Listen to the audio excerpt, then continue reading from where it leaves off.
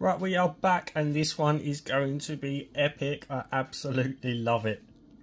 So, for those who have been following my recent kind of exploration into the baby lotion side of things with resin, sounds a little bit naughty.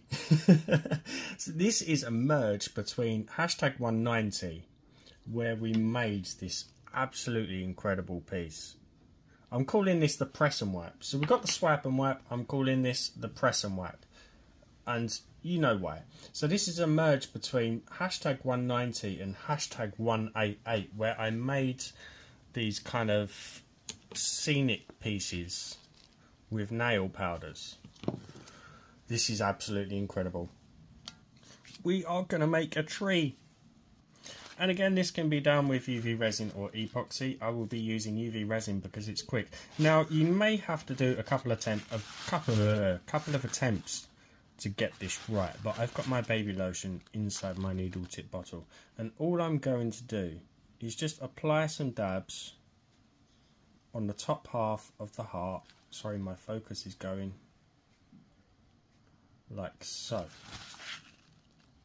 And then, same as that previous video, I'm just popping in a resin heart from that cavity that I've already made and just giving it a gentle push down, and then we pull that out in the same way and we are left with some awesome branches. Now, all we need to do now is create a tree trunk, and we do that again with the needle tip bottle. You can do it as messy as you want, just like so, and then just do some squiggly roots coming off. Doesn't have to be perfect, just drawing really easy, just drawing some roots, and you can already see that tree taking form like so. And any bits you're not happy with, of course, we can just wipe them out or just make them a bit pointier. It's entirely up to you. So all we are left to do with is fill it up with our resin and cure it. And again, try not to pour onto the design. Once you get to this kind of height, you're pretty safe. And again, just give that 2 minutes on both sides.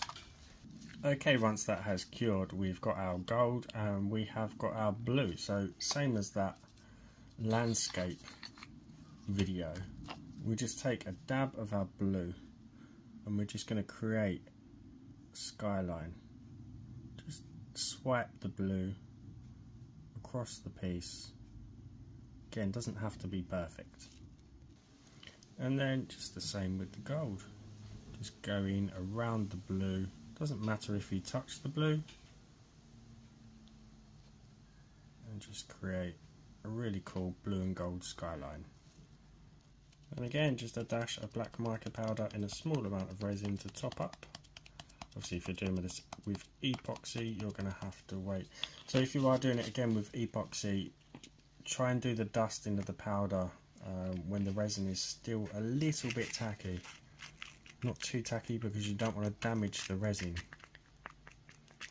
And just mix that up. As always, massive shout out to my channel members, anyone who's bought me a coffee or a super thanks, and to any new subs. We are on our way to 70k. Don't forget, hit that button, it is free.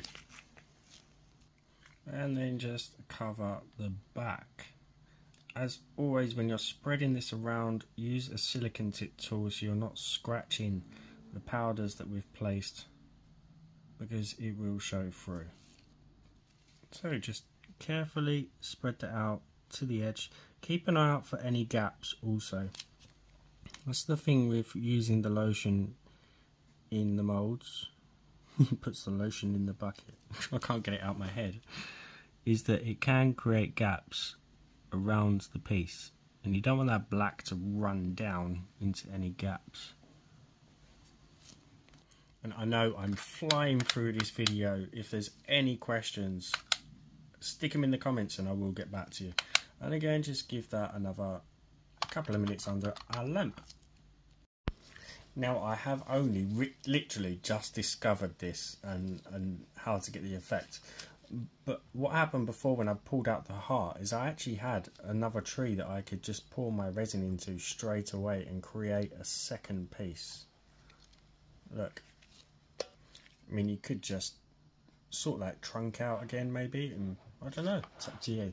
But I am again going to just give that a water cure just in case there's any stickiness or oxygen inhibition on the piece. Just a minute on both sides, just flipping it over in the water.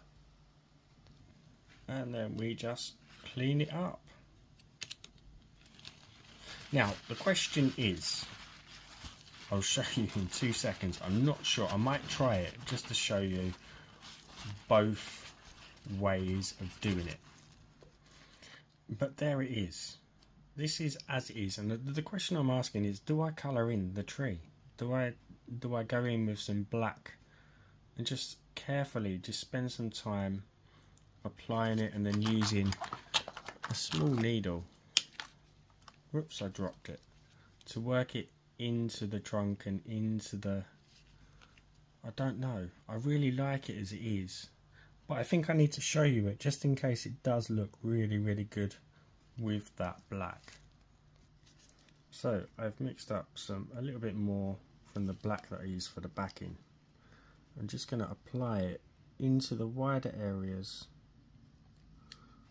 just carefully, and then use that needle to just manipulate the resin through all of the gaps. It's going to take a little bit of time. I mean, you could do this with acrylic paint and then just top coat it, glaze it if you wanted to. It'd be a bit quicker. Also, if you're doing it this way, you want to cure as you go, so kind of work on an area, cure it, move on. Yeah, don't do that. I really don't like the way that's finished now. Here's some others that I made though. I definitely prefer it like this. There's one. This was the same colours that I used in my last video, and it lights up like a yellow. Absolutely incredible. And there was this one. Definitely keep it clear. Don't fill it in. As always, give the video a thumbs up, drop me a comment if you haven't subscribed. Hit that button for me. Hope you enjoyed that one. Really quick and easy. Really packs a punch as well, and that sky in the background. It's like a safari tree with a fiery sky. Right, see you for the next one. Bye for now.